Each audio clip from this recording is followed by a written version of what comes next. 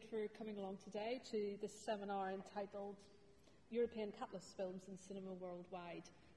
What I wanted to do just to get us started, we're going to be talking for about an hour and 15 minutes, something like that, okay? So we've got quite a lot to get through, but at the same time we want to leave a little bit of time for questions as well. And if you've got any observations to make, for example, perhaps in some of the films that you've seen as part of this series, or any questions that you've got for the roundtable participants, you'll have ample opportunity to pose those questions. Okay, so we're going to have brief-ish interventions from our presenters, and then we'll throw it open. Okay, so first of all, just to introduce who we have here, is the first thing that I need to do. My name is Stephanie Dennison, and I'm Reader in Brazilian Studies. My area of specialisation is Latin American cinema, so that's what I'll be bringing to our discussions today. And also present is Professor Paul Cook, who is our new Chair of World Cinemas at the Centre for World Cinemas at the University of Leeds. He's a specialist in contemporary German cinema and European heritage film. We also have present Mariana Lies, who's a new colleague at the Centre for World Cinemas, who recently completed a PhD in European cinema and has a forthcoming book entitled The Europeanness of European Cinema. And also Alan O'Leary, who's senior lecturer in Italian and also teaches world cinema and author of a number of books and articles on popular Italian film, terrorism and Italian cinema as well, and in particular the Cine Panettone, which he probably will talk a little bit more about later perhaps. And also present, finally, last but not least, Bill Lawrence, who runs Real Solutions, a consultancy company working in all areas of film. And he was previously creative director at the Showroom Sheffield, head of film at National Media Museum, building the Bradford Film Festival and Bradford Animation Festival, as well as a diverse programme of world cinema. And he's currently bringing back to audiences the Beyond the Mango Film Festival and remains passionate about providing opportunities for audiences to see non-mainstream cinema. So, what we suggested then for this afternoon's discussion were a number of key topics that we thought we might cover in relation to the general subject of Catylist films. So there they are listed for you to remind you. Is it possible to single out specific films that have impacted our understanding of the film medium? How do these films help us understand what cinema is really about? I've put European cinema in brackets because we can talk about cinema more broadly speaking. Do Catylist films present an alternative history of cinema? And what is the popular perception of such films? So those are the kind of touchstones, if you like, that we'll be referring back to in our discussions. Okay, so again, just really to remind you, what were the films that were listed as part of the European Catylist film section as part of the Leeds International Film Festival? Because I appreciate there were an awful lot of films being screened and you wouldn't necessarily have got to see them all. So if we actually think about this in chronological order then, chronologically the first film that was listed as part of the Catylist series was Luchino Visconti's Ossessione, Obsession, from 1943, thought of as the catalyst. Okay, so the mover, the first example, if you like, of Italian neorealism. There's a couple of images there of the film itself. And Italian neorealism is something that we will perhaps inevitably be referring back to when we start to talk about what films influenced what other film movements. Okay, so Italian realism in particular. So this is the post-Second World War film movement, if you like. I'm simplifying, inevitably, that... for example, you made use of location shooting, smaller budgets, reflecting on the underbelly, if you like, of society. So some kind of a counterpoint to the more glossy productions that would have come along before. Okay, and then again, continuing our chronology, we have what is said to be the film that kick-started the French New Wave, or the Nouvelle Vague, which is Le Beau Serge by Claude Chabrol from 1958. I couldn't resist putting that image of Claude Chabrol up there because it's just too good not to put up, as it is. And one of the things that we find with these particular films, something that we could perhaps be thinking about and reflecting on, is that they're not necessarily the films that stand out as representative of a film movement. So those Catylist films perhaps get slightly forgotten in our discussion. So we're much more likely, I would suggest, to think of the films of Jean-Luc Godard, for example, as indicative of what the Nouvelle Vague was all about, rather than the first film that was said to kickstart the movement. Okay? So again, we're starting to see the word new cropping up quite a bit, for those of you who are new to this aspect of film studies. Yeah? So there's something new. These are new waves, very often expressed in different ways, but ultimately this is what they all have in common. Okay? And then we have new German cinema thrown into the mix. So again, this is a film from 1966, Yesterday Girl, that was beautifully introduced by one of our PhD students from the Centre for World Cinemas. Is Jo here? Is she there? Hello! And Jo may very well have something more to contribute, perhaps afterwards, when we throw open the discussion. Yesterday Girl, said to be, again, it's the Kickstarter, it's the catalyst for what went on to be referred to as the new German cinema. Some of those features that we've already seen in the others would resonate with this. So again, it's this idea of location shooting, that more neo-realist, if you like, discussion of society. Okay, and included, I haven't put up a slide, but we also have example of the Czech New Wave, and that was the film The Sun in a Net. And that was Stefan Neuher's film from 1962. So again, these are new waves that aren't just located in those main, what we might think of as those main production areas of France, Germany, and Italy. It goes beyond. And then we jump on ahead a little bit. So the idea being that these Catylist films didn't just emerge in the 50s and 60s and stop there. That cinema keeps changing, keeps reinventing itself to an extent.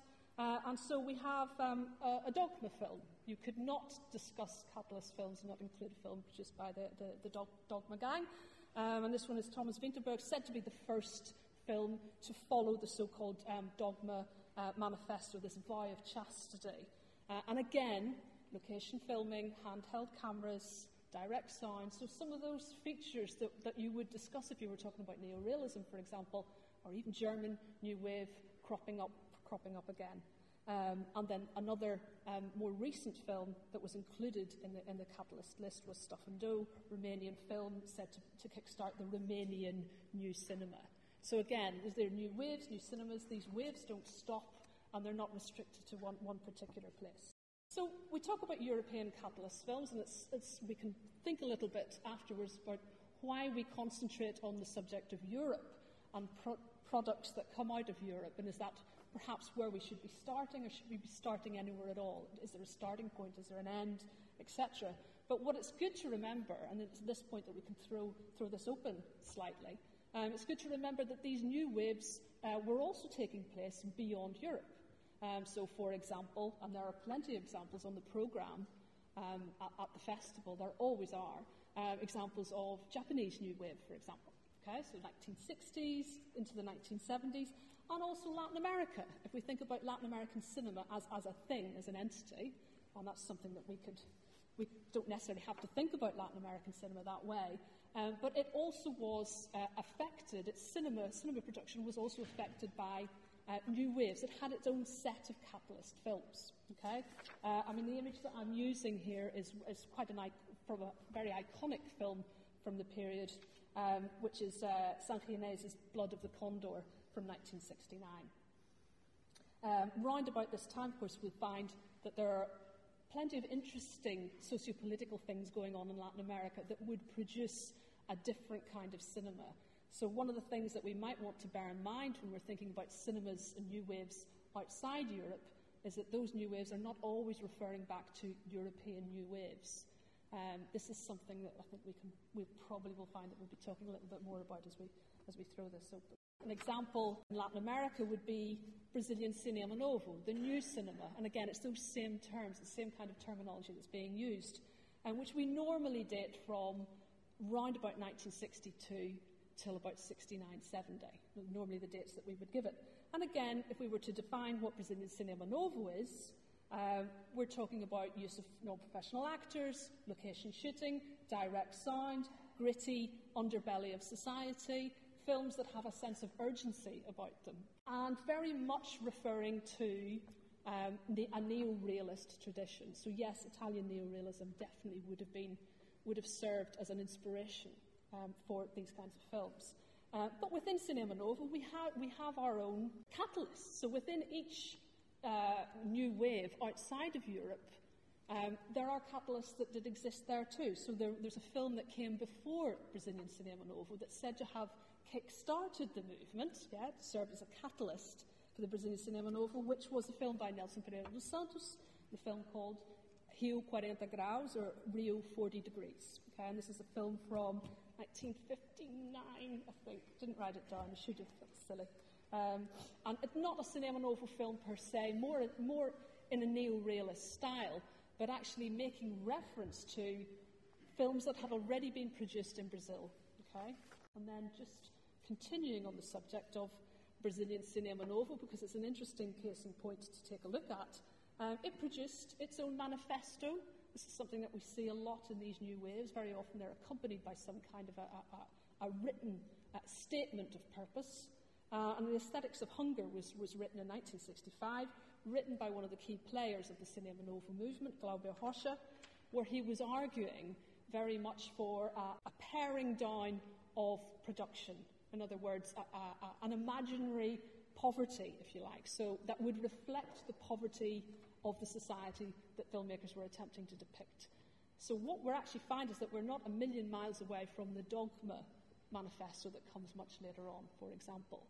And I guess that's a key point that we maybe want to bear in mind, is that we tend to assume that the direction of flow is always from some kind of centre, in this case Europe, European film production, outwards to some kind of periphery.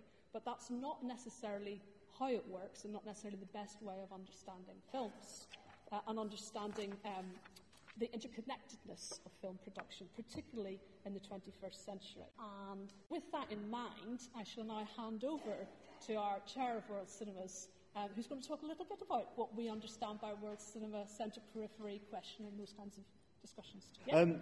So I'll talk a little bit about the centre and the centre's project, if you like, if we can call it something as homogenous as that. But the key thing I think that I want to talk about is the notion of catalyst film. What do we mean by catalyst film, and how we can kind of problematise the notion of a catalyst film? Is it possible at all to even talk about this idea?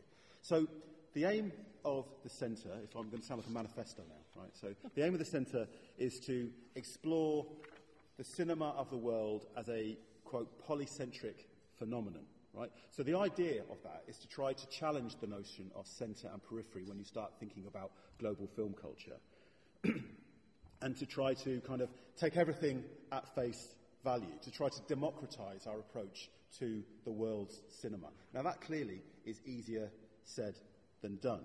But one of the key things that we try to do in the centre is to deconstruct the straightforward narrative of the world's cinema.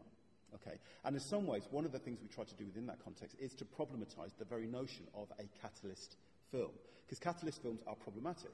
For a start, most catalyst filmmakers, if we want to call them that, don't know they're catalyst filmmakers. They have their catalyst status thrust upon them later on for a variety of reasons, and we could talk about those reasons. Okay, but one of the things, you know, in the various projects that we've done in the Centre of World Cinemas, one of the things that we do are kind of trace flows of aesthetics, politics, personnel, talent, stories, myths across transnational spaces. Okay, so we try to kind of show how the world cinema works as an interconnected global landscape. And in doing that, we attempt to generate alternative maps. Okay, we try to sort of deconstruct the received story of the world's cinema, and there's numerous projects we could mention.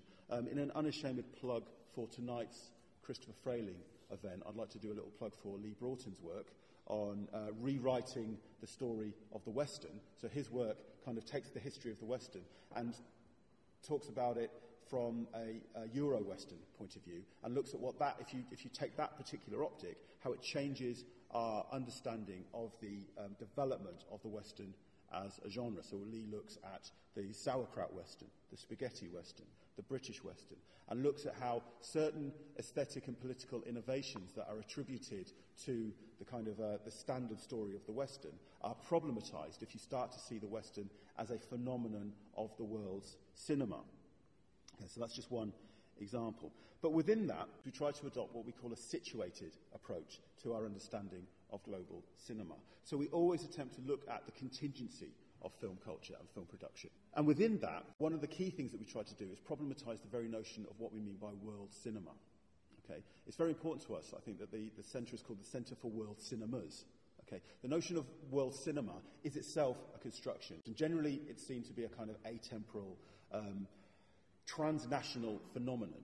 That you have this sort of canon of film texts that exist, that somehow seem to be speaking to each other, that are sometimes, certainly within sort of film studies discourses, divorced from their context of production. And if you look at the contingency of those films, they can start to create other stories. So what's interesting about the notion of a Catylist film is, on the one hand, it seems to speak to that standard story, right? So you can take Ossessione as the first neorealist film, and we know where that kind of goes. But if you look at it more broadly, you look at it within the wider context of Italian film production, which I can't do, but Alan certainly can. You start to see other stories emerging. So if we take something like Yesterday's Girl, okay, that's quite often seen as a catalyst for the new German cinema. But in telling that story, what is generally allied is the significance of another film, a film called Jonas, that we are now seeing emerging in the scholarship as the genuine catalyst for the new German cinema, a film that predates Yesterday's Girl by something like 5 years. That's not to say that Yesterday's Girl isn't really important, isn't a significant film, and that Alexander Kluge isn't a very significant figure within German and global film culture. But actually, by focusing in on that film, you ally lots of the other things that are really significant in the story of New German cinema, and also the story of Alexander Kluge. Arguably more significant is the fact that Alexander Kluge, who was a lawyer within the Frankfurt School, spent a lot of time restructuring the film funding landscape of German society in the early 1960s. There's much more of a kind of genuine catalyst for film production. And what's interesting about that as well is also, in doing that, he also set the seeds of its own destruction. So lots of the funds that he set up ended up spawning the soft porn phenomenon in German film of the 1970s. Okay, so if we kind of take a more situated, contingent view of Alexander Kluge's place within German film culture, you start to see the straightforward story of the new German cinema becoming something different. And there are loads of examples of that. There are loads of examples of how catalyst films actually need to be seen as a construction. So if we take another kind of standard narrative, we take a film like M, Fritz Lang's film from the early 1930s. That's often seen as kind of a key film in the generation of film noir of the 1950s, not just because Fritz Lang moved from Hollywood to from Germany to Hollywood, but also more broadly because of the kind of the aesthetics in the film, the use of chiaroscuro and all this sort of stuff. But what's interesting is the story that's not told as frequently is why that film is seen as so central to the generation of film noir. Clearly it was significant, but there were a whole bunch of film cultures that were significant to film noir. But a lot of this was to do with the role of cahiers du cinema in the construction of film noir as a genre, right? They desperately wanted to see European antecedents. It fitted in with their kind of political approach to filmmaking and their construction of what film quality involves, okay? And sort of a basic anti-American snobbery amongst that crowd of filmmakers as well and critics. So you see that there are kind of reasons why that becomes the film that's canonized within the story of film noir. And I think that when we're talking about the notion of a catalyst film within the context of our approach to world cinema as a polycentric phenomenon that we have to look at from a situated point of view, it's really important to try to uncover those various narratives. Segueing into Alan, I think the key word here is problematization, isn't it? It's not even a word, but it's a key word. We need to problematize, and we need to problematize our film history.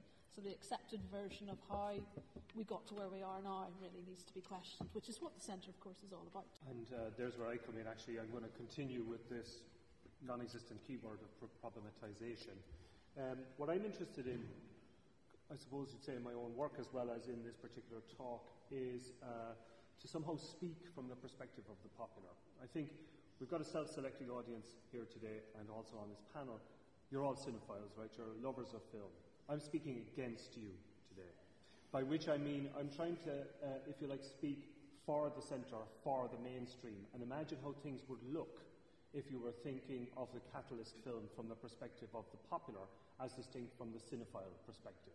So the kind of films we're supposed to know about, the neo-realist ones, the Cinema Novo, the Dogma films, wonderful as they all are perhaps not the central ones if you start looking at what the Catylist films might be from the point of view of mainstream success. Okay, what have the most influential films been from that perspective?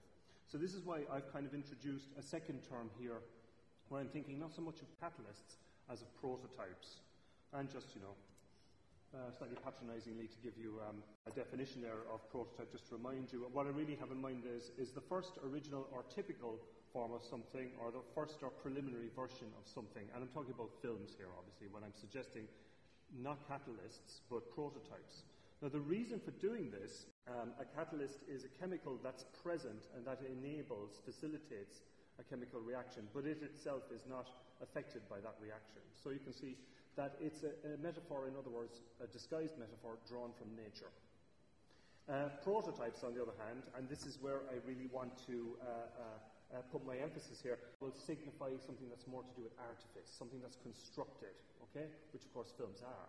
They're not natural at all. The whole back to basics kind of rhetoric of the new this, the new that, just pointing the camera at the world, has this kind of natural authenticity, as I've put it up there. There's these values built into that discourse. But actually, we can challenge those by thinking precisely of how technology is central to cinema, and central always to how it progresses. Soon after Lars von Trier made his vow of chastity with the Dogma films, he then went off and started using digital technology and couldn't have made the films that he now makes without that. Likewise, to talk of Catylist perhaps puts the emphasis on art. It's something that's, as I say, natural. It's kind of a natural art. It's just creativity that comes from the human being and so on. But really, cinema is an industry. So to talk about prototype, which has this kind of mechanistic notion, we think of vehicle prototypes. Yes, why not think of films in those ways? And actually, Kristen Thompson, the great scholar of cinema, the partner of David Bordwell, who many of you will be very familiar with, has talked precisely about how the blockbuster, the American blockbuster, is a prototype film, often. So really what I'm trying to do here is to note that in this notion of catalyst we have an embedded notion of cinephilia, which has all of these various values implied. But I'd like to oppose that and to point out, if you like, that we need to unpick the kind of evaluative oppositions that are present by talking about prototypes, so talking about popular cinema going. And I'm going to suggest, actually, if we want to look about, for one, let's say the key prototypical, and indeed, if you want to call it a catalyst film of the last few years, has certainly been The Matrix. This is the great catalyst film of the last, 15 or so years. And of course, precisely what we're dealing with here is industry and technological innovation. What The Matrix allowed people to do, because of the kind of technology, the bullet time technology and so on that many of you will be familiar with, was extraordinary and has had a global effect. So the film on the left is a Rajnikant film. Rajnikant is one of the biggest stars in the world. You've probably never heard of him because you're not from the Indian subcontinent or Africa or various other places. He's a very unprepossessing 60-year-old from the kind of Tamil area of... he's a Tamil star, basically. I hope I haven't got that wrong. But he, a couple of years ago, made a film called Robot, which is extremely influenced by The Matrix. The point about this is that precisely the technological innovation here is the thing, if you like. What technology has made possible in terms of spectacle in The Matrix has been massively influential in various various film industries around the world, film cultures. The Matrix is really the catalyst, or as I say, better because of a more industrial term, the prototype here. For this Indian film, but for many others also, including, of course, many sequels or pseudo-sequels or in that sort of what I'm going to call filone or formal or cycle of films made in Hollywood itself. Now, the term I've just used, filone, is one that many of you might be familiar with, talking about the kind of Italian films that were exported in the 50s, 60s and 70s. For example, the spaghetti western. The first spaghetti western was by Sergio Leone in 1964. It came out. It was with Clint Eastwood, called A Fistful of Dollars. And it generated something like 450 subsequent films that conformed in some respect to this prototype. So again, if you want to talk about it in cinephile terms, we could talk about it as a Catylist film.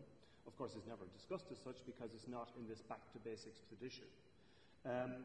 Likewise, Hercules, Peplum, a so-called sword and sandal film from 1957, I think it was, started its own formula. This is an Italian film with then Mr. Universe, I think it was Steve Reeves, an American muscle man, which generated dozens of copies, if you want to call them that, but certainly dozens of followers. So it's again a prototype, and I use this term because it puts the emphasis on industry rather than Catylist, which seems to put the emphasis instead on something like art.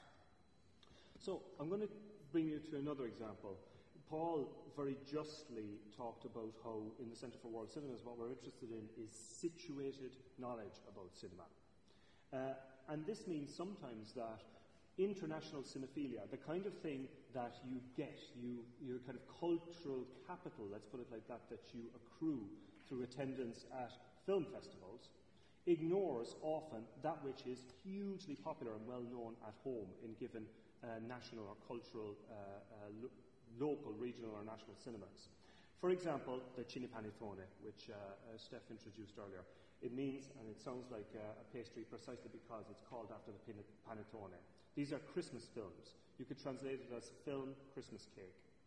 The prototype of these films Christmas cake was a film called Vacanze di Natale. I've put it in large print there at the top. Christmas Holidays from 1983. It generated, as you can see, to date, something like 28 follow-ups, some of which have similar titles. So you have Vacanze di Natale, Christmas Holidays, 1991, 2000, and then 2011 again. Now the point about this is that you might be tempted as film festival cinephiles to look down upon this stuff, except that these movies, throughout at least the new century, were annually the most successful films in Italy. That is to say, outperforming various Harry Potter movies, outperforming other films like that. And when Avatar was released in Italy, it was released at December, Christmas release in practically every, as it were, jurisdiction in the world, apart from Italy, because they didn't want to have to compete against these films. Now, so what we have here is a prototype that's generating a whole and influential sequence. But what I want to point out is that if you're a member of the cinema-going public in Italy who consumes these films rather than the Catylist films you're supposed to like, your vision of what our Catylist films will look quite different. And actually, they will look like this. These are the films that turn out, if you're looking from, as it were, the perspective of the cinepanettone, or at least of its audience, that will turn out to be vital. So films like A Fish Called Wanda from 1988, or There's Something About Mary from, whatever it is, I forget, 1999 I think, which introduced kind of gross out and violent aspects to the comedy of the cinepanettone. So again, my point, and if you like it's a kind of a simple one, but I think it's a necessary one, is that we in a sense we have to shift, or we should sometimes at least, recognize that the whole cinephilia perspective is not the only one. And that we have to give a dignity to kind of popular forms and look from the perspective of a popular cinema-going public, and we will see that cinema history looks very different indeed, that the Catylists are different, and that perhaps we need to think in terms of, as I say, prototypes rather than catalysts, for the reasons that I said. And that looking from this perspective, we will find that other films turn out to be central. And which is why I've put here Road to Morocco with Bing Crosby and Bob Hope, as well as Dorothy Lamour, and the whole Road to series, as again one of those central kind of catalyst moments, if you like, in cinema. I've been waging a quixotic and rather hopeless campaign against the kind of privileging of cinephilia, I should say, on Twitter. So if you would like to join me, here's the hashtag. And I would like to finish really with a kind of call to arms. If you love cinema, it's time to hate cinephilia. We have to be against cinephilia. So join me in my campaign on Twitter, please. Thanks, Alan. Mariana's thinking to herself, okay, right. I'll just shout. Okay, so I have the tough mission here after hearing about how we are all about world cinema and all about popular and not art. to come back to the issue of European, really. And what I want to do first is just say a few things about what it is that we mean by European. And then finally, address this question of what do Catylist films can tell us about the meaning of European. And also at the same time, whether it's useful at all to read these films as European. Now, of course, European, we also have a bigger problem even because there's a huge issue of definition. It's very difficult to define Europe, let alone the adjective that comes from it, European. So we might say, okay, it's a geographical concept, but already here we have an issue with where do we limit Europe? Of course, Russia being the eternal sort of non-European, European part of Europe. We can think about whether Eastern Europe belongs to it, and we've talked about the Romanian New Wave and how we come back to new sort of parts of Europe as well, we've had in history. This is also, of course, a geopolitical problem. So it's not just Russia, but if you think about Turkey, which is for now the longest negotiating member trying to access the EU. They've been in negotiations since the 80s, now surpassed by so many other countries. And of course, it's not just to do with geography, but with the fact that we're talking about the possibility of having Muslim Europe within Europe, so again, another problem. And of course, then we have the issue of, as Muslim Europe shows, of cultural definition. So we can try to define Europe in terms of Hellenism, Roman law, the Enlightenment, and through concepts like universality, humanism, cosmopolitanism. We come to the post-World War II period of stability. If you think about the EU was awarded the Nobel Peace Prize just last year, so we come back to this idea that Europe is the continent of humanism, of peace. But then, of course, this also falls through with a very significant crisis today. Now, already in the three attempts of in defining European, you see that also European is often tied to the EU. And this means that especially today, it couldn't be more challenged. So not only has it been difficult to define, today it's become sort of impossible to define or not to challenge. It's challenged on a political level, on an economic level, on, of course, a cultural level. Again, we can sort of date this more or less 2005 with the failure or the rejection of the Constitutional Treaty. Now, I wish I could also get away with just telling you, okay, we can't define Europe, that's it, let's move on. But we could say that there are attempts to define Europe. And I would mention two that are specific to not just European, but European cinema. What's interesting about these attempts to define is that both of them define Europe through opposition. So I want to talk about two sort of comparisons that try to define European cinema. The first of these is art versus industry. So we have here the European cinema is not normally following the sort of integrated production system. We can think about classical Hollywood, but still Hollywood. There are not many studios, even though there are studios. We have a huge market fragmentation, and we're talking about cultural fragmentation, linguistic fragmentation, the fact that the problem with European films is that most of them are unable to travel because there's a problem with language, but also culturally specific jokes, for instance, the case of comedy. Also political fragmentation, you can think about embargoes, quota systems, etc.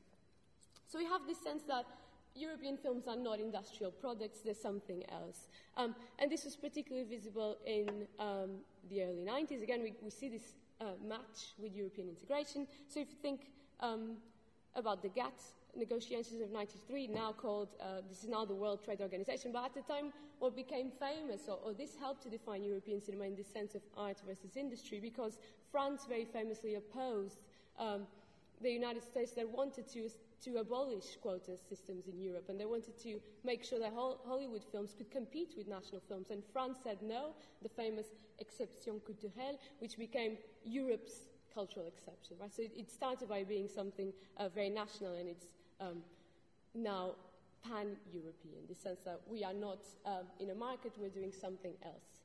We can, of course, this goes back to the issue of the popular. Now, if we're not in the market, we're doing something else. The second opposition that defines Europe and European cinema is, of course, Europe versus the US, normally Hollywood. Europe's significant other is Hollywood. European cinema is not made for profit. It's not about action. It's not really about narrative. It's about characters. It's about emotion, psychology. And here, like Alan mentioned, David Bordwell, when Bordwell defines art cinema, he means European cinema in this sense. So there are all these cliches of European cinema being slow, intellectual, also more sexually explicit.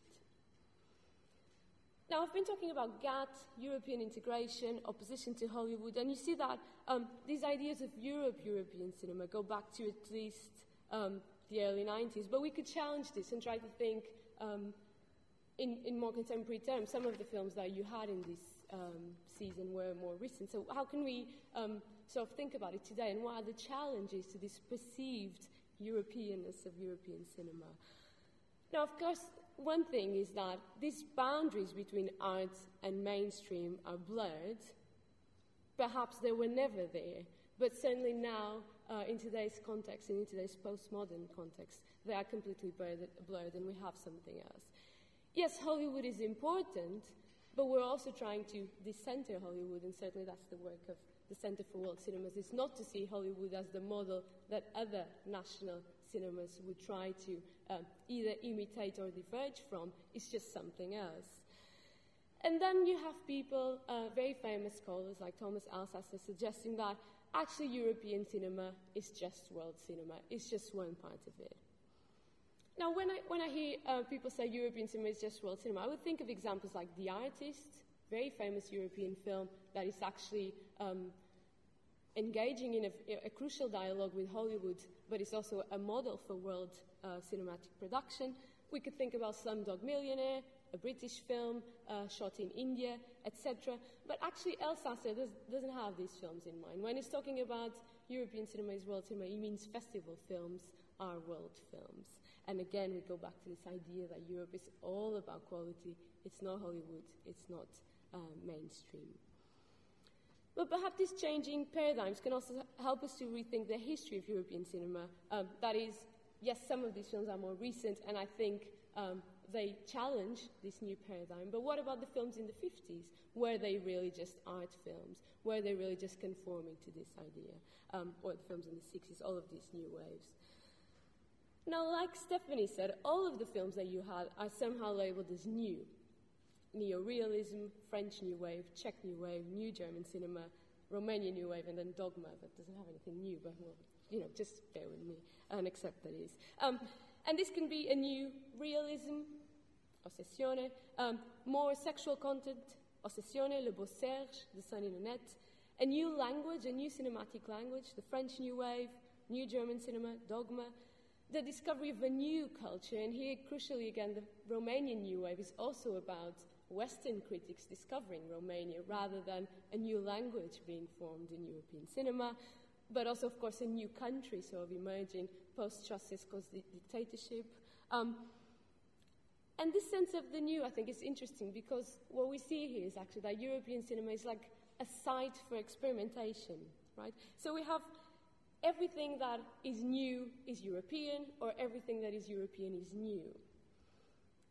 So if Hollywood is mainstream and popular, and exaggerating the issue here, of course, repeats the formula. So we know once you've seen one classical Hollywood film, you've seen all of them. Of course, I'm exaggerating. European cinema does something completely different. It does something new. But perhaps more importantly, it does it well. That is, when we put together these films and call them not just Catylist films, but European Catylist films, we're suggesting European cinema does something new, and in doing something that is to do with experimentation, it's also doing something that is to do with quality. So quality is crucial as a means of distinction here. That is, for the critics and for people who would put together this canon, what European cinema is all about, especially at a time of convergence and dissolution of borders, politically but also culturally. If finally we have something that can merge high and low culture, high and low brow, for this period of crisis in European cinema, in Europe today, it's crucial to have something that is new and that is to do with quality. And I just want to, this is very short, but I just want to finish by saying that it's obviously not the case that other Catylist films, we've talked about Brazilian Cinema Novo, are not quality films or couldn't do something new and with quality. But this tends to be the canon it tends to be the way that scholars and critics and cinephiles tend to approach European cinema, is through this view of new and quality. Okay, thank you very much indeed. Bill, if I could pass the mic over to you. We've heard from 4 academics talking about films, Catylist films, what we mean by that, what we should mean by that. But it would be interesting to hear your take as someone who, is more closely linked to the industry, should we say, and as someone who, has a background in programming. What's your take on the subject of Catylist films? Well, I didn't actually prepare anything, so what I'm going to say now will either be a long, interminable ramble or straight to the point or too short. Hopefully, I'll get it just right. First of all, I really love academics. It's really great how they look back on history and justify what we did. But actually, we don't do it that way. Pick up the first point about dogma. And I got this direct from the head of the Danish Film School. They got really fed up with the fact that students kept using all the special effects and everything, and they weren't concentrating on the basics of filmmaking, which was acting and composing the shot. And so they said, you're not allowed to use sound, you're not allowed to use music. It has to be straight to the point. And these were the things that they laid down and said the students had to do it. One of the students was Lars von Trier, who, if he's gifted at anything, it's marketing, and he called it dogma. He even had the brilliant idea of actually numbering them. But the guy from the Danish Film School was a little bit annoyed that he didn't get the credit for it. But anyway, Lars von Trier did. And I think one of the issues around a lot of these different things is they actually come out of circumstances. They're not created by people who decide, let's invent neorealism, let's start making films in this manner. I think it happened because of post-war damage to the Italian economy and the fact that there wasn't a studio system set up, and so this was the best way of dealing with it. I suspect it's the same case in a lot of Latin American production as well, that you deal with the circumstances that you're left with. The ideas around Catylist films I think are interesting because it's a way in which academics can actually create a model for how film actually works. What in film industry we tend to call it plagiarism, but it's very straightforward. If you look at contemporary Bollywood cinema, there's so many copies of American movies that have been made because it's the easiest thing to do. And filmmakers know when they're onto a good thing. Why not copy something? If it works once, as in James Bond, as in Christmas movies in Italy, why not do it 24, 25 times? Because you've already established the brand, it's really easy to keep selling it. Now, I'm going to make a claim that the first Catylist film was probably shot by the Lumiere brothers in about 1895, which is the factory workers leaving the factory gate. And that was then copied successfully by many showground filmmakers and moviegoers. And they would go to a town. Mitchell and Kenyon did this most famously around Britain. They would go to a town on the Friday, film the workers leaving the factory gates on the Friday, say, if you want to see this film, come to the fairground tomorrow and you'll see yourself on the film. There are so many workers leaving the factory gates films that Tom Gunn, who's an academic at the University of Chicago, has done an entire thesis about them. These are sort of 3-minute movies about workers walking out of the factory. And it was so successful a means of getting people to come and watch your movies and pay to see yourself on film that I think that was probably the first wave of Catylist movies back in the 19th century. So I think it's great to actually do this, but at the end of the day it comes down to the fact that when we make films, we know what's going to sell. And that's why we do it. That's why we copy it. That's why we mimic it. And it's a shortcut to selling the stereotype to people. Nobody actually really wants to see something original. When we used to do surveys at the museum, and we'd ask people, "What films do you want to see?" This was in 1992. I knew it was a waste of time, but there's always people higher up in marketing who know that they're onto a good thing. And they do these surveys and people write down, we want to see The Terminator. But it just came out. It's been shown over the last 6 months. Why do you want to see it? They don't really want to see it. They want to see something like it, which is a bit better, that's going to take them a little bit further. But that's the brand that's in their mind, and that's what they understand. I want to pick up the point that Alan was making as well about commercial cinema. And I do think this is something I have been a little bit concerned about, and I do think it's really interesting that we see in this country an example of cinema from other countries that's been filtered through so many different people, and is actually selected by a very rarefied group of people known as acquisitions people in distribution, who see films at festivals. Now, those films at festivals, they're certainly going to the competition strands, have already been selected by a group of people who call themselves programmers or directors of festivals, and they choose those films. They then get chosen by distributors. And so by the time it's been filtered through those processes, you don't see films that represent the country that they come from at all. You see films that represent the tastes of the distribution companies who decide what films to put into cinemas or into festivals. When you go to the markets at festivals like Cannes, and you go into the cinemas where nobody else goes, then you see the commercial cinema from other countries, and it is actually fascinating. It is very, very interesting. And I've seen films from Thailand, Malaysia, etc., of commercial cinema, which I think is absolutely extraordinary. But there's no way any distributor in this country would ever buy those films for distribution in the UK, largely because the audience already predefines itself. The audience of, as Anna says, cinephiles don't actually want to go and see films that represent commercial cinema in another country. They want to go and see art house films that are very art. Shame. Absolutely, you're a disgrace. Absolutely a disgrace. But those are some of the points I just want to make. So I don't want to go on much longer than that. But I think it's an interesting. I think in many ways it's a cart before the horse discussion. But I think that's what academic analysis is. And so I mean, let's see where the conversation goes and see where we end up. Okay, thank you, Phil. With the microphone back.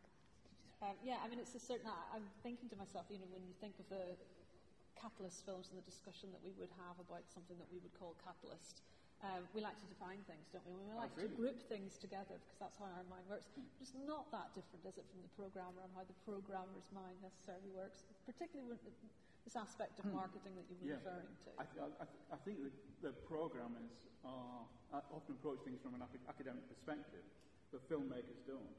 You know, I think if you look at Catylist in recent British cinema, then I've no idea what the first film was, but it might be something like Sexy Beast, and then everybody wants to make gangster movies, but that's because Sexy Beast has been successful. It's a British movie, and so people want to be successful. So gangster movies are successful, therefore I will be successful, and it follows that route.